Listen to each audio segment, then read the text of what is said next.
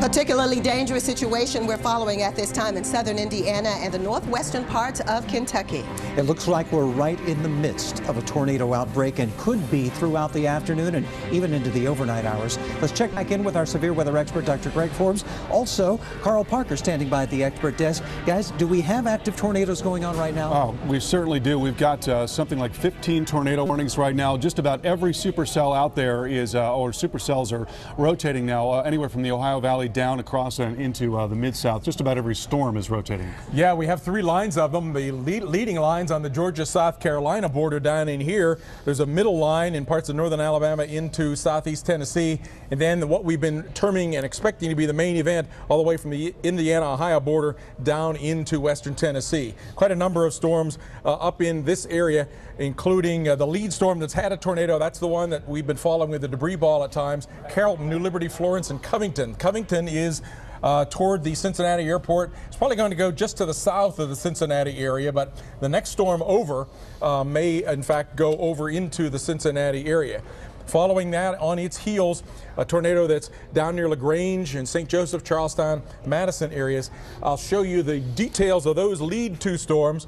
Here's the lead storm, no longer showing a debris ball, but that doesn't mean there's not a tornado there. Well-defined hook echo. Tornado would be hiding right in there, close to the Carrollton area, heading off toward just south of the Vevay area.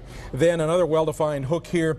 A tornado would be going just to the north of Westport, over toward Bedford and the Campbellsburg area. So dangerous storms, a pair of them there. Farther off to the west in Kentucky, heading toward the Hardensburg area, Clay, Dixon, Seabury, Calhoun regions, and then sliding down into western Tennessee now.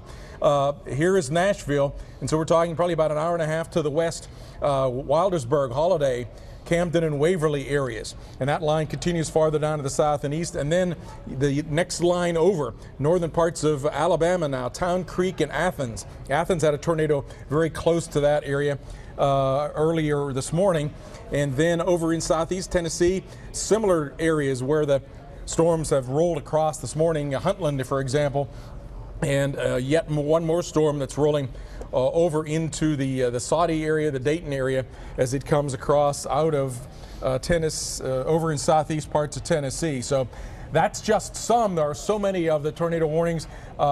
We're in the process of giving a torque-on value of 10 for north central parts of Kentucky.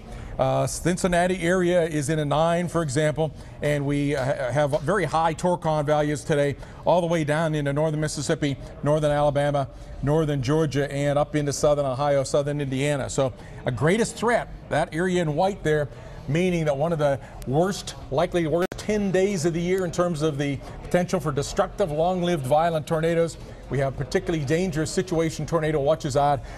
Those kind of parameters that we look at, the combination of instability and how the winds turn with height to let the storms rotate 6 to 8 times what we need for getting significant tornadoes today. So with the storms moving east, northeast at 60 miles per hour, it's a kind of day where you want to be taking shelter as soon as you get a warning. On cable, you'll see on the Weather Channel the warnings scroll across the screen. You won't have time to wait for them. If you wait till you can see it, the tornado may be too close. You may not have time to take shelter. Yeah, I was going to mention that, Greg. You know, I think it's natural for people to want to go outside if they see that their town is in the path of the storm and see what's going on outside. But in this case, it could be dark on the horizon, and then before you know it, the storm is on you 60 miles an hour. I mean, that's traveling on the freeway if you think about that. All right, well, let's get over to Mark Thibodeau right now and see what's going on online. Mark? Well, we are definitely looking at ways to keep you safe here. And if you go to weather.com, you can prepare for the severe weather outbreak in advance. You go to weather, go over safety and preparedness, and you can find out how to keep your family safe during this dangerous outbreak of severe weather, where tornadoes are most likely to form, how to protect your home and family. And we are during the storm now in a lot of cases. So if you're in a building, you basically want to put as many walls between you and the outside. A lowest interior room without windows. Stay away from glass doorways, things of that nature. If you're outside, try to get into a strong building as quickly as possible. And obviously after the storm, we want to try to help the injured and beware of many hazards beyond the severe weather. Let's get back over to Nick and Vivian. All right, appreciate it, Mark. And just a reminder that we do have expert analysis, live reports, information on what you need to do to stay safe. That is right. The Weather Channel is your severe weather authority. Keep it right here. I was